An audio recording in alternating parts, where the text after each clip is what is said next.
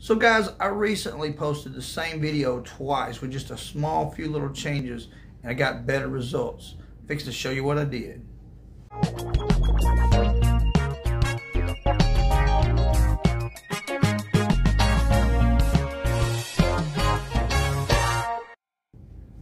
Welcome back, guys. This is Beyond the Tube. Let's dive into this. We're going to look at the analytics and look at these two videos.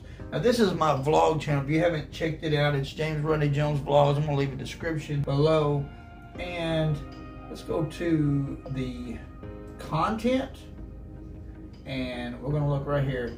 It says, this old man can't skateboard in a half pipe. And one of them is all capitalized and the other is not. Now I wanted to see if that made a difference. Just that. Same thumbnail and all that. So let's look at the first one here. And it has an impression click-through rate of 1.7%. Now obviously we can change the thumbnail and get a better click-through rate if the thumbnail is the problem. But this is our first video here and it's 1.7. Now let's go look at the other video. Now the other video got a 2% click-through rate on it, so it is an improvement by using all caps. We could probably improve that even more if we change the thumbnail. Now on the first one you see it's in a minute and 18-second retention, and if you look at the graph, it like quickly drops off and then it starts to level off a little bit for those who stuck around. But you can see a little bit of upticks, which is where someone is searching ahead or scrubbing ahead trying to find what they're actually looking for, which is what the video said it was. Now let's look at the other one. Now it has a minute and 21 seconds, so it's a little bit of improvement on retention.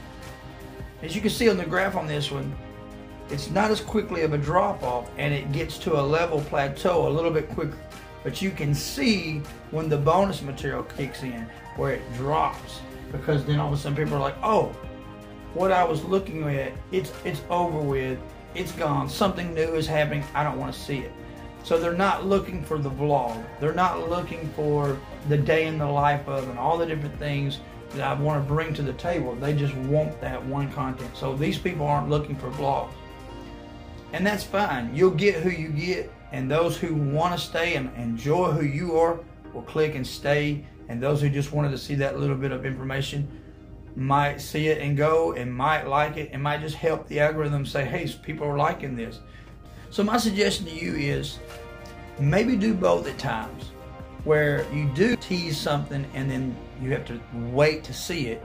But mostly I would put it first while you're new, and eventually as the retention increases and your subscriber count increases, you can then get more comfortable and see that, hey, my retention's going up. I'm going to add more and more bonus material at the end.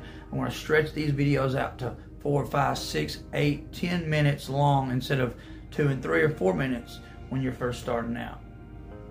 Hope this helps you guys. Subscribe to this channel if you haven't already. Until next time, God bless.